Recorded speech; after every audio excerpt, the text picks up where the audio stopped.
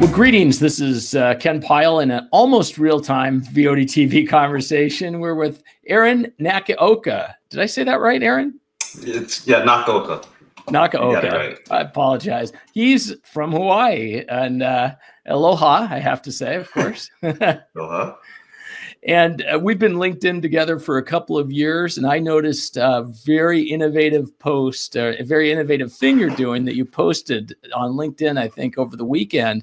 It's about contact tracing and using some of the resources that you have as a telecom company. Why don't you tell us a little bit about this program? I'll try to find some your site and put it online here while we're talking. Yeah, so the program is called COVID Tracking Hawaii. The concept was born because I don't think people want to download an app that tracks them 24/7. I mean, it's a lot easier, but I don't think they want that. I've seen some GPS apps that will only upload if you get infected or if you want to check, and that's the second phase of our app as well. And then the Bluetooth apps are having issues with, I mean, there's just horror stories about the Bluetooth apps not being able to find other devices, finding devices too far from them. But I wanted a simple way, and I sit on the, or I should say, I used to sit on the steering committee for the state IT board. And one of our concerns was always to deal with every citizen, even if they didn't have technology. So, you know, I understand that this technology and this system requires you to send a text message.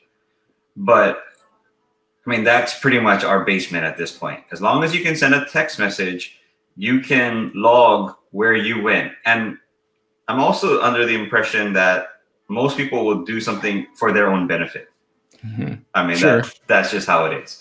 So being that you don't remember where you go throughout your day, or when you went there, I mean, and we're talking about COVID. So COVID, you're looking at about a 2-week span that you have to memorize or write in your calendar, which people don't do that either. Right. So what the system allows you to do is you as the consumer decide, look, I'm going to be here for 15 minutes. I want to remember this place. So I'll scan in. Once you scan in, if that location is infected, we have a database of who went where, and we can tell you. So what we do is we remind you, hey, you went to Safeway on the 15th. Just so happens that on the 13th, someone with COVID was there. You may want to act as if you have COVID. And to be honest, that is just, I mean, that's pretty much the battle that we're fighting here in Hawaii, is that education is number one, right? Getting people to act as if they have COVID, but if they don't see it in their day-to-day life, or if they're not reminded of it, or if they're not reminded of how close it came to them, no one's acting like they have COVID. So, you know, if everyone acted like they had COVID, wore a mask, sanitized, we would be open, right? But that's not the case. And because that's not the case, businesses are hurting, and, you know, that just snowballs. So that, my biggest fear is, and we just got the news today, another lockdown. Yeah, I saw that. Yeah. So the idea was, how do we get businesses to participate? And I realized that businesses don't want to announce that they had a COVID incident. But if they're going to tell their customers, hey, we're actually looking out for you, maybe customers will come, right? And on the reverse, because it's a database, once they have it cleaned, we could then blast out to everyone that said, hey, it's cleaned. We found the infected person. They're now quarantined. So please come back and become a patron or come shopping again, right? There's two sides to that. And I wonder if it's going to take a mandate, like how you were saying Australia and New Zealand have to log every visitor.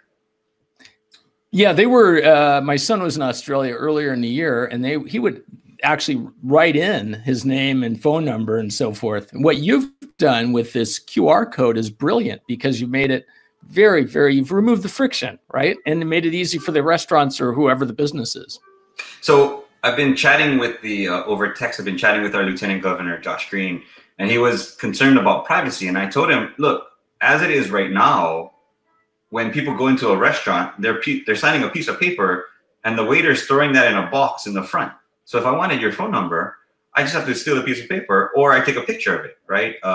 My barber has us sign into a book, right? And A, you could take a picture of the page, or B, I saw some people not sign in, right? Sure.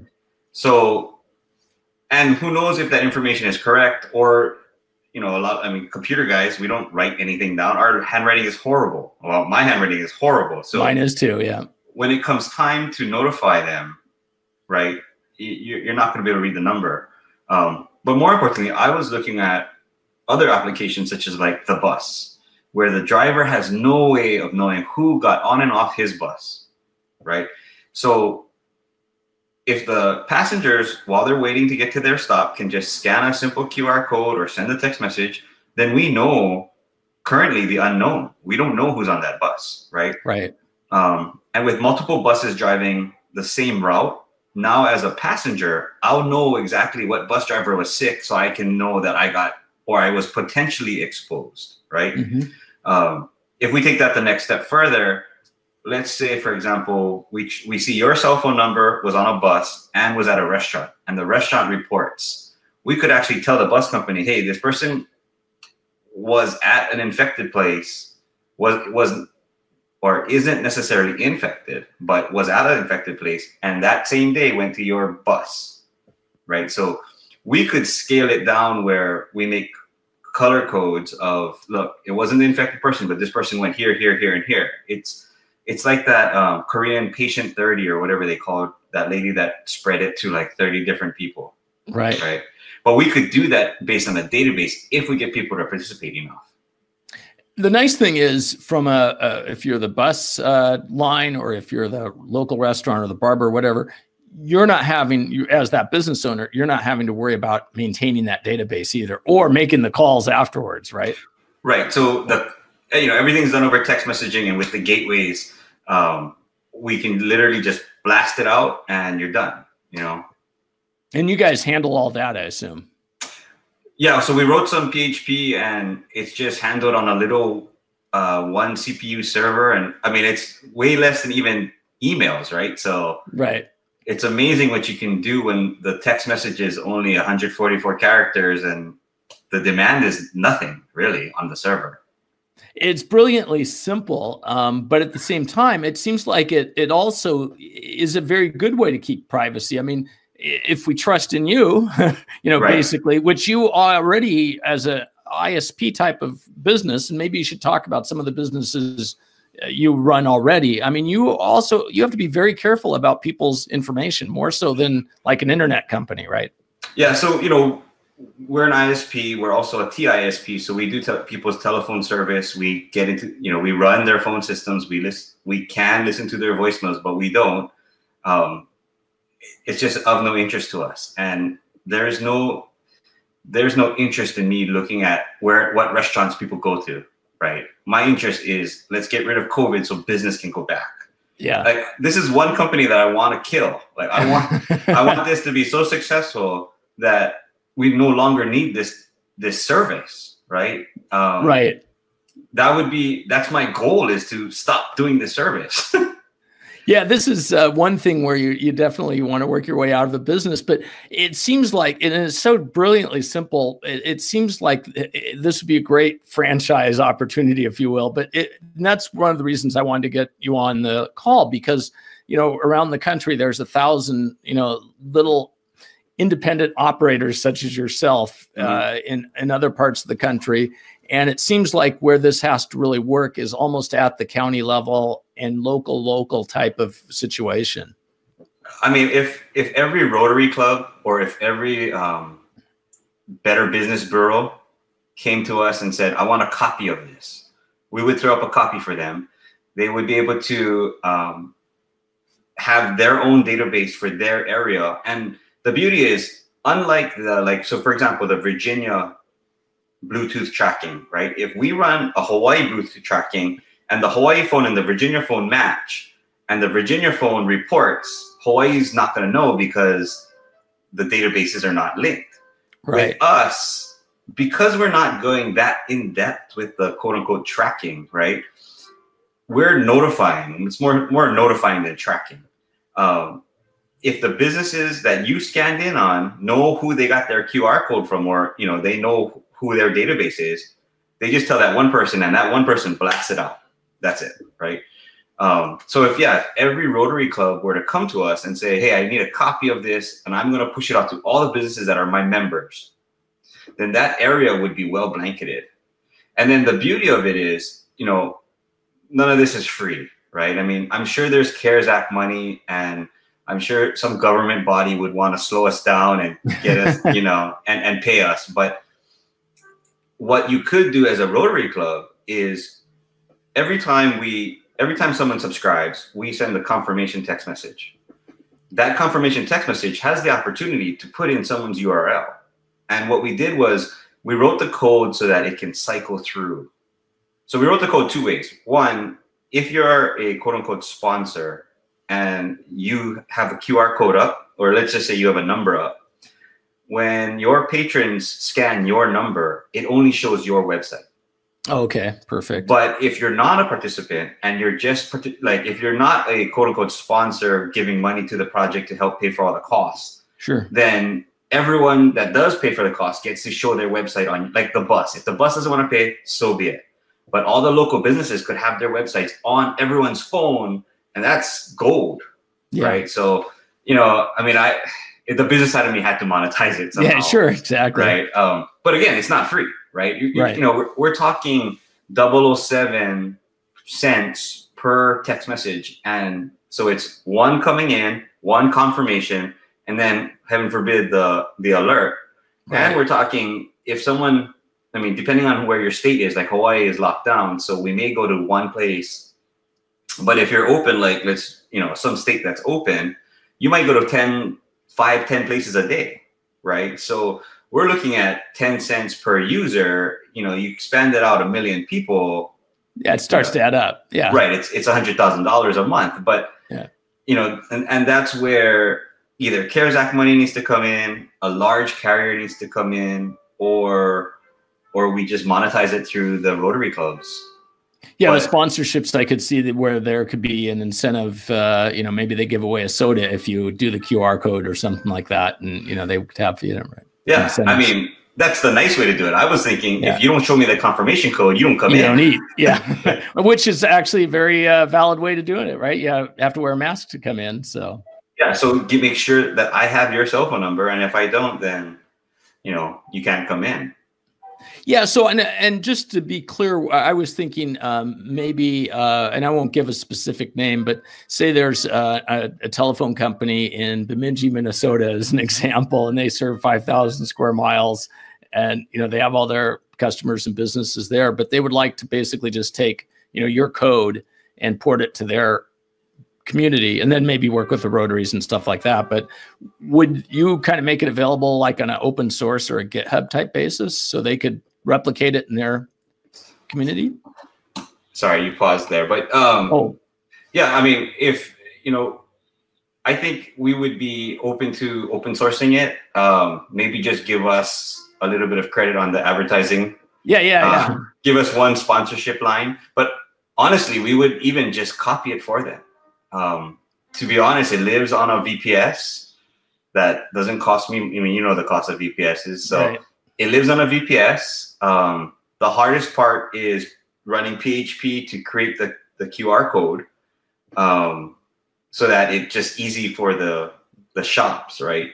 So, one of the things we aimed for was scale. Like, I had several rules that I need to create and hit, and scalability was one of them. I needed to get it in everyone's store, on every bus, overnight. So we have a website that will create the QR code, and from there, that user or that customer or that location can just print the papers, put it up, and we're done. So yeah. Actually, it's a really nice website. It's very simple. Here, I'll go side by side here, but and looked like you had all the create QR code there. So this was the PHP. This is the front end of the PHP, I guess. Yeah, I mean, we're not graphics guys. hey, it works. Yeah, we're functional guys. So yeah, what you would do is you would put in your 10-digit number of let's say the main location. For buses, we could use either their serial number, their license plate. I mean, something that's 10 digits that's unique to them. Mm-hmm. And then, so if you, like, let's say you put in your phone number, right? And then you hit submit, it'll download, or you can go ahead and put Okay. Yeah, I'll do it. You can put 1, 2, 3, 4, 5, 6, 7, 8, 9, Yeah. right? Or I don't know. Yeah, you can. Yeah, I'm just putting something random here. Right. And you hit submit, it'll download the QR code.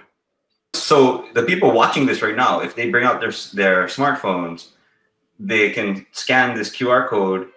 And I'm seeing QR codes all over the place. Like I'm seeing it for military recruitment. I'm seeing it at my doctor's office. So I think it's pretty prevalent and enough that people know how to use it. Right. But if they just bring out their cell phone, they scan it, all it does is create a text message. It creates a text message to a toll-free number, and it has that number you entered. So it'll then pair that person's cell phone number with the number you entered and the date. From there, on our backend server, which is not accessible on the internet, we are able to say, okay, there was an incident on this date. And so what we do is we say anyone from incident date to today, or with, ideally we don't go past 2 weeks, because after 2 weeks, it doesn't matter, right? Or so the science says right now. Whatever the incident date is to today, we message everyone and say, hey, on this date, there was a COVID positive case. You visited on this date. Here's some information. And then we can direct them to their local Department of Health's testing site. So yeah, you're right. It can get out there if there was a telco out there that wanted to do this, we can work with them. Yeah, I mean, if this saves somebody, right? If this gets somebody tested and it saves them from giving it to a potential death, then it's all well worth it. That's the goal. Well, yeah, and I would think that there's a way to do it such that it wouldn't cost you more. I just put the screen up here again because I did like I haven't read through all the menus here, but you have here's the example placard and the table card and so forth. Yeah, and not to out them, but they were a bar that had a COVID case. So had they had this, all of their customers would have been made aware of it quickly. Yeah, that's amazing. It's and I like this section here. I got an alert. What you should do when you I mean that Frank DeLima is our national treasure here. So okay. But what we would do is at the bottom of that page that you're looking at, we would have the active alert. So we would have the phone number, so that way there's a rolling list. Okay. Yeah, and we're going to push them to the Department of Health. So what I'm hoping for is our Department of Health signed up with this service called Health Space, and I don't know if other counties have signed up for Health Space, but basically it's a contact tracing CRM, basically, right? Okay. But what we could do is, because we're on the user's cell phone, we can push them to the CRM's registration site, and they can already have all that information inputted to save some because Health Space is good. It helps them text and email with potentially infected people. The problem with Health Space is they have to still manually enter the information into Health Space. Oh my gosh. So all that path, they have to recreate that path manually, basically, is what you're saying.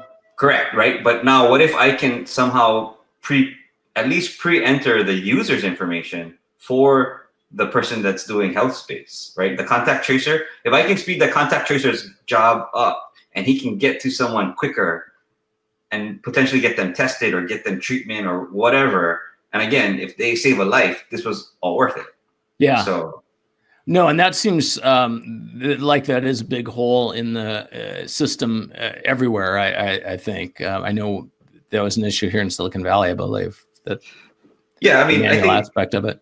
I mean, in the end, we don't have a national database of people, thank goodness. But I think the government, the health departments, they think that, I can enter data, but they don't realize how painful data entry is, right? I mean, that's why all the data entry had moved to international waters, Philippines, Vietnam, all of that, right? So what I'm doing is I'm basically trying to be the outsource or the outreach program for the Department of Health.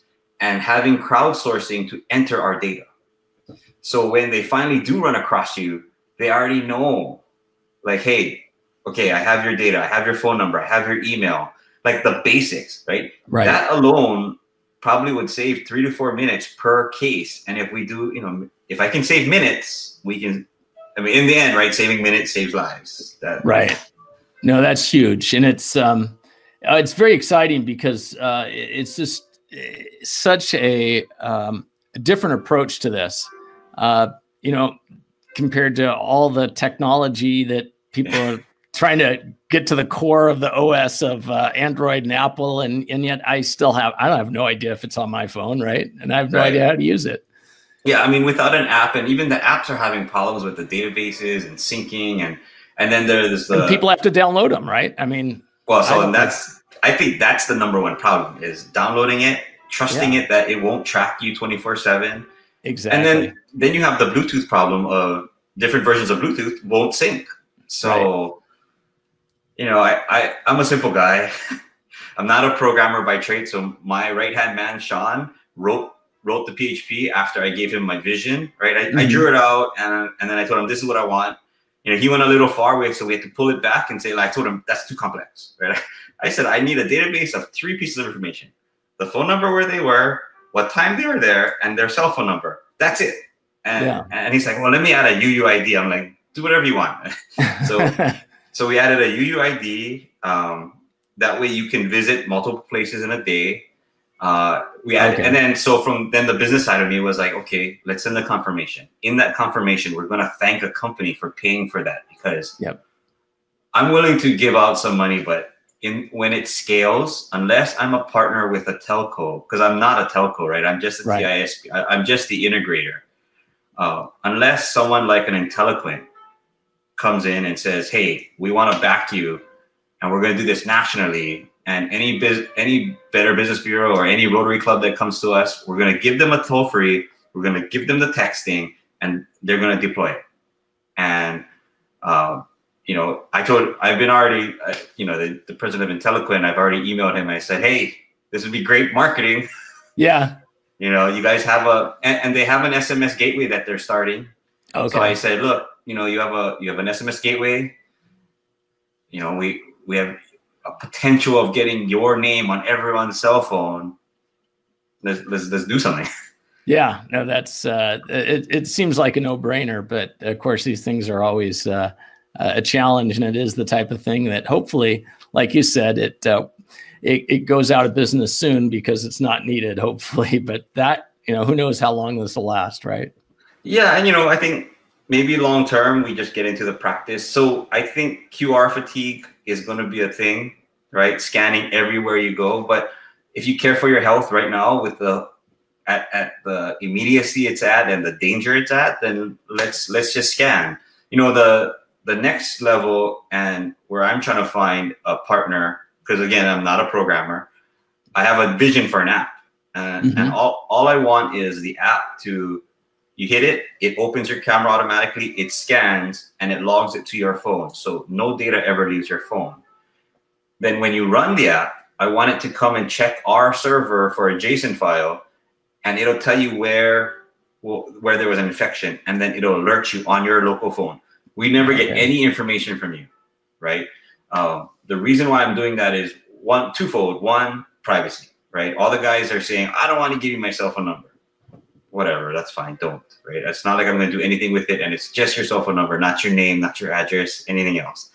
And two, I don't want to keep paying for SMSs. Right. So if we were able to get an app out there, then the app would just create a database on the person's phone, and then the app would then go and check for infections when they open the app, right? So it's twofold. But again, I don't believe a lot of people will download an app. Yeah. Right. That's number one. And then two, it doesn't work on dumb phones. I don't even know a better way to say dumb phones, but you know, or non-smartphones. Non-app phones, yeah. Non-app phones, right? So, you know, flip phones have and you can't even say flip phones nowadays. Right. Yeah. So a non-app phone has a problem of participating with all of these fancy dancy, you know, apps. So this system being very simple, if they're okay with their privacy, I mean, they have a flip phone, they're not going to get tracked. Right. So if they're willing to text the toll-free number, it's a lot of numbers because they're going to have to text 10 digits for the toll-free and 10 digits for where they're going. But after 20 digits, they have a reminder. And so, and the guy that has a flip phone, I'm pretty sure is not running a calendar unless he's running a paper calendar and he's writing down where he went. But then he can be, obviously he's not looking at Twitter every day. So he's not going to be informed on where there was incidents, right? So, you know, yeah, it's a simple but yet effective, and it covers a large base. That was my goal. Yeah, and it seems like the it's something that counties should be interested in as well. I mean, if they're mandating masks, you know, to enter a building, it seems like entering a text or QR code would be similar.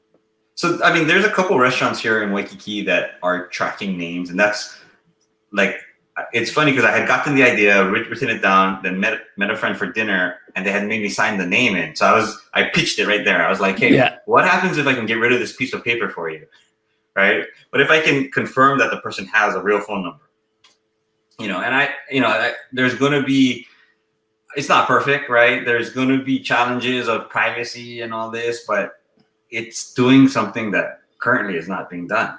I mean, I don't know how hard it is for the federal government to go to Google and say, stop doing all your other work and make me a tracking app. But, you know, or Apple, make me a tracking app before you guys do anything else. Like, I don't know why that hasn't happened. Well, yeah, I know they were working on it, you know, a few months ago, right? And both Apple and Google were, so you have the smartest people in the world that can't roll it out after 5 months. There's a problem, right? So, you know, if it takes some simpleton like me to say like, hey, let's just make a text database.